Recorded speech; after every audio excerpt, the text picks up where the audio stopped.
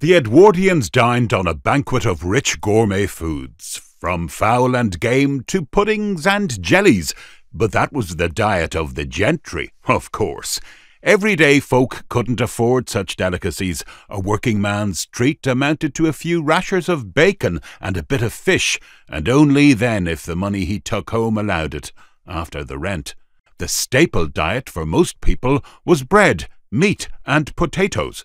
But bread was first and foremost. It was cheapest and, for those short of the rent money or reduced into poverty through lack of work, bread was likely to be your only meal.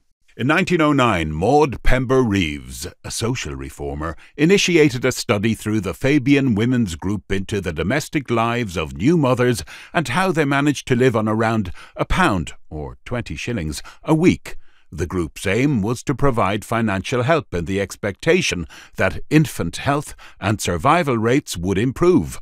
Not only was this achieved, but the women demonstrated that high death rates among children was not the fault of maternal ignorance or negligence, but poverty. In Edwardian society, and before the First World War, men were the source of wealth. Women had few opportunities for work, and, if it could be found, wages were lower.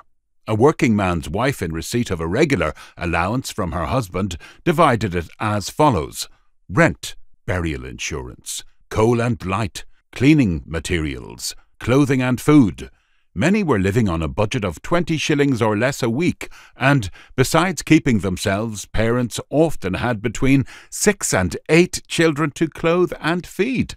In this video, you will learn from Maud Pember Reeves what typical working-class families ate in Edwardian London, within the district of Lambeth. I would be interested to read your opinions in the comment section about the diet of these families, and, if you found yourself in similar circumstances, whether you would, or could, eat the same foods given a tight budget and what was available to you. You should note that these were families of manual labourers who lived in typically working-class streets in Lambeth, and not its poorest inhabitants, who inhabited the slums. The Fabian Women's Group wanted to show that the standard of living of the working classes was below a level that could support good health or nutrition. You can imagine that families living in yet greater hardship through unemployment struggled to feed their children anything close to even this diet, let alone themselves. Before we move on, please consider clicking the subscribe button for more content like this. If you find this video interesting, I would really appreciate it if you could give it a thumbs up and share it widely with friends and family. You can also support the channel and get access to exclusive perks by becoming a channel member. Check out the Join button and description for more. 2 questions. Besides that of the amount of money to be spent bare upon food, what are the chief articles of diet? Where are they bought? Without doubt, the chief article of diet in a 20-shilling budget is bread. A long way after bread come potatoes, meat and fish. Bread is bought from one of the abundance of bakers in the neighbourhood, and is not as a rule very different in price and quality from bread in other parts of London. Bread in Lambeth is bought in the shop because the baker is bound, when selling over the counter, to give legal weight. In other words, when he is paid for a quartern, he must sell a quartern, a traditional English unit of weight of about £4 for a loaf of bread. He therefore weighs 2 half-quartern loaves, and makes up with pieces of bread cut from loaves he keeps by him for the purpose until the weight is correct. In different districts, bakers sell a quartern for slightly different prices. The price at one moment south of Kennington Park may be 5 pence, while up in Lambeth proper it may be 5.5 pence. In Kensington, at the same moment, delivered bread is perhaps being sold at 6 pence a quartern. The difference in price, therefore, at a given moment, might amount to as much as 7 pence a week in the case of a large family, and 3 pence in the case of a small family. When a weekly income is decreased for any cause, The one item of food which seldom varies, or at any rate is the last to vary, is bread. Meat may sink from 4 shillings a week to 6p, owing to a fluctuation in income, but the amount of bread bought when the full allowance was paid is, if possible, still bought when meat may have almost decreased to nothing. Mrs. S., a widow, had an extraordinary knack of getting things cheap. All her bread was fetched by her eldest boy of 13 from the back door of a big restaurant once a week. It lived in a large bag hung on a nail behind the door, and got very stale towards the end of the week. But it was good bread. She could get about 100 broken rolls for 1 shilling 9p. Bread is the chief food of the working classes. It is cheap. They like it. It comes into the house ready cooked. It is always at hand, and needs no plate and spoon. Spread with a scraping of butter, jam, or margarine, according to the length of purse of the mother. They never tire of it as long as they are in their ordinary state of health. They receive it into their hands, and can please themselves as to where and how they eat it. It makes the sole article in the menu for 2 meals in the day. The usual plan for a Lambeth housekeeper is to make her great purchase on Saturday evening, when she gets her allowance.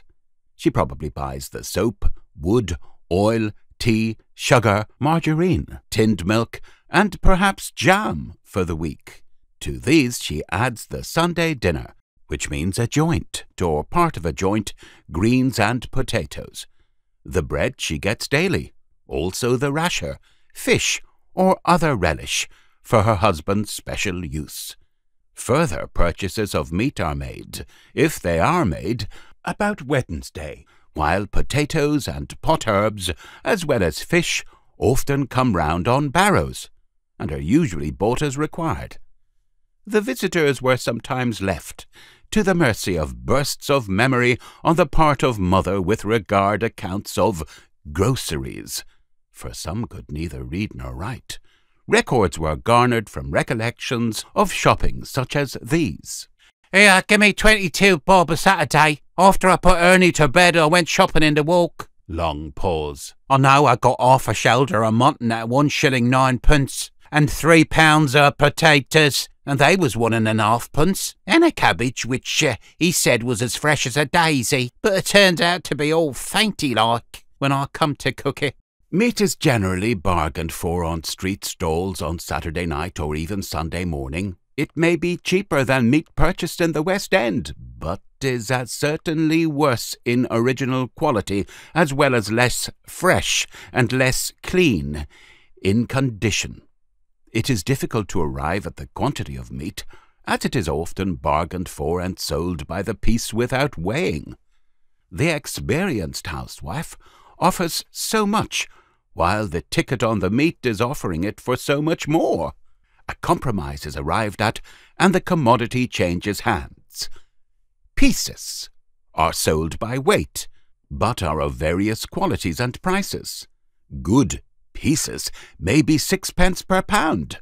Fair pieces are sold for 4.5p, which is the most common price paid for them, but inferior pieces can be had for 3p on occasions.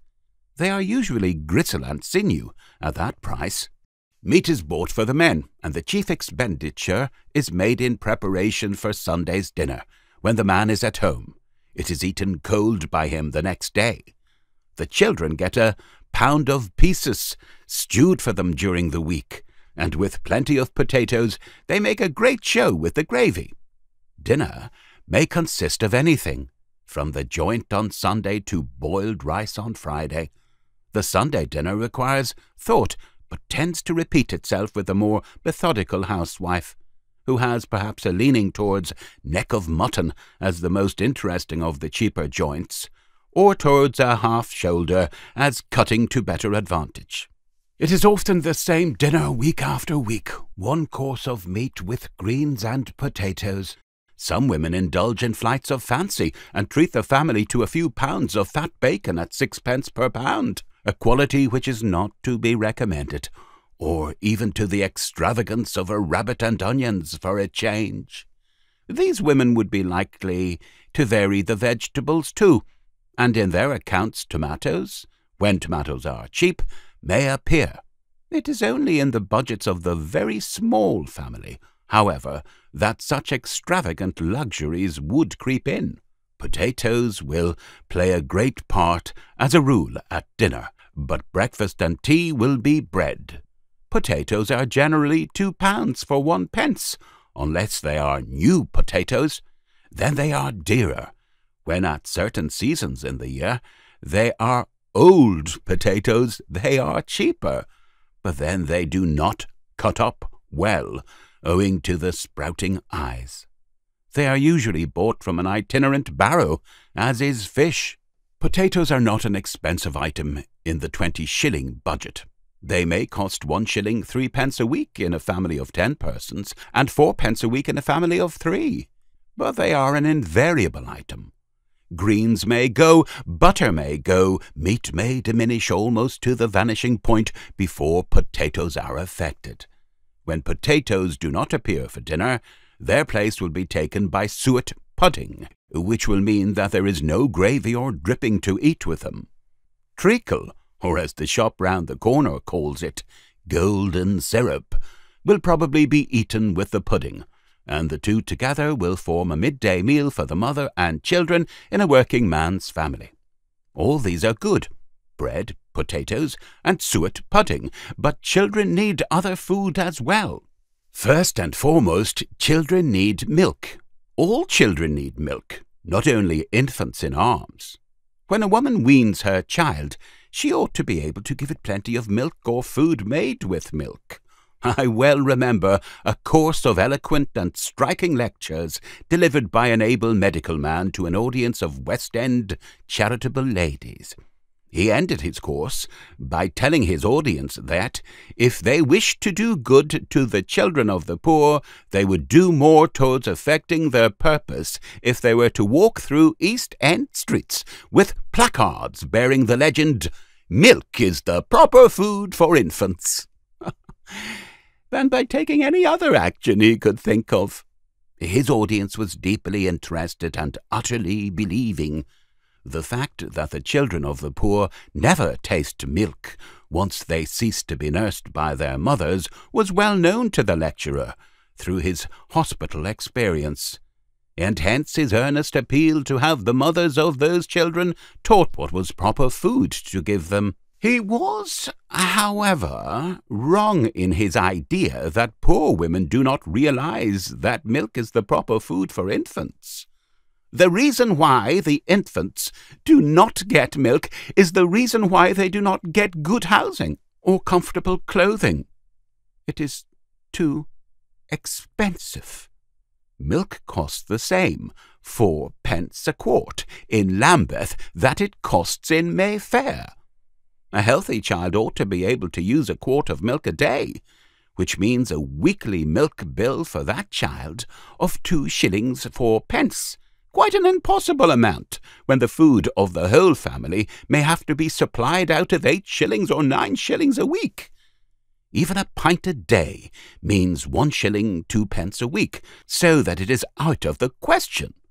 Though a pint a day would not suffice for a child of a year old, who would need his or her full share of potatoes and gravy and bread as well. As it is, the only milk the children of the labourer get is the separated tinned milk, sold in 1 pence, 2 pence, 3 pence, and 4 pence tins, according to size.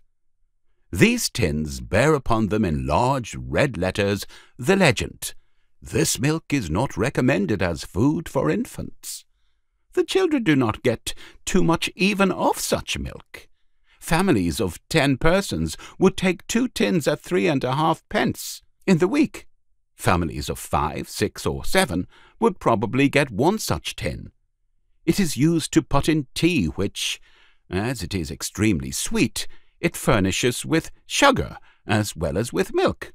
Sometimes it is spread on the breakfast slice of bread instead of butter or jam. An inexperienced visitor probably suggests that it would make a good milk pudding, but is silenced by hearing that it would take half a tin to make one pudding, and then there is no richness in it. Some people have suggested skim milk as a way round this very terrible deprivation of the hard-working poor. But skim milk does not take the place of whole milk as a food for infants. Parents who are comfortably off would never dream of starving their infants upon it. Even supposing that the children of the poor could magically flourish upon skim milk alone, there is not enough of it on the market to allow its use to be regarded as a universal panacea for hungry babies. In fact, it is worth a moment's speculation as to whether the whole milk supply of England is sufficient to ensure a quart a day to each English child under 5 years of age. It is more than likely that, unless the milk supply were enormously increased, adults would have to go entirely without milk, should the nation suddenly awake to its duty towards its children. As things are, once weaned, the child of a labouring man gets its share of the family diet. It gets its share of the 4-pence tin of separated milk, its share of gravy and potatoes, a sip of cocoa on which 3 pence or 4 pence a week may be spent for the use of everyone, and, if its father be particularly partial to it, a mouthful of fat bacon once or twice a week, spared from the not too generous relish to his tea. Besides these extras, it gets bread. The equipment for cooking is as unsatisfactory. 1 kettle, 1 frying pan, and 2 saucepans, both burnt, are often the complete outfit. The woman with 22 shillings a week upon which to rear a family may not be a professed cook, and may not understand food values. She would probably be a still more discouraged woman than she is if she were and if she did. But she knows the weak points of her old saucepans, and the number of pennies she can afford to spend on coal and gas, and the amount of time she can allow herself in which to do her cooking. She is forced to give more weight to the consideration of possible time and possible money than the considerations of excellence of cooking or extra food value. Also, she must cook for her husband food which he likes, rather than food which she may consider of greater scientific value, which he may dislike. The visitors in this investigation hope to carry with them a gospel of porridge to the hard-worked mothers of families in Lambeth. The women of Lambeth listened patiently, according to their way, agreed to all that was said, and did not begin to feed their families on porridge. Being there to watch and note rather than to teach and preach, the visitors waited to hear, when and how they could, what the objection was. It was not one reason, but many. Porridge needs long cooking. If on the gas, that means expense. If on an open fire, constant stirring and watching just when the mother is busy getting the children up. Moreover, the fire is often not lit before breakfast. It was pointed out that porridge is a food which will keep when made. It could be cooked when the children are at school, and merely warmed up in the morning. The women agreed again, but still no porridge. It seemed, after further patient waiting on the part of the visitors, that the husbands and children could not abide porridge. To use the expressive language of the district, they heaved at it. Why? Well cooked the day before, and eaten with milk and sugar, all children liked porridge. But the mothers held up their hands. Milk! Who could give milk or sugar either, for that matter? Of course, if you could give them milk and sugar, no wonder. They might eat it then, even if it was a bit burnt. Porridge was an awful thing to burn in old pots if you left it a minute, and if you set the pot flat on its bottom instead of holding it all to one side to keep the burnt place away from the flame, it would catch at once. And then, if you happened to cook fish or stew in the pot for dinner, there was a kind of taste come out in the porridge. It was more than they could even bear to see children who was hungry, mind you, pushing their food away or heaving at it. So it usually ended in a slice of bread and marge all round, and a drink of tea, which was the breakfast they were accustomed to.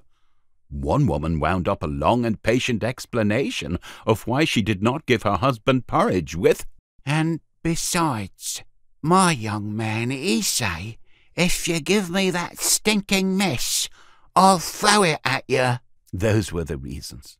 It is true that to make porridge a good pot, which is not burnt, and which is not used for fish or stew, is needed.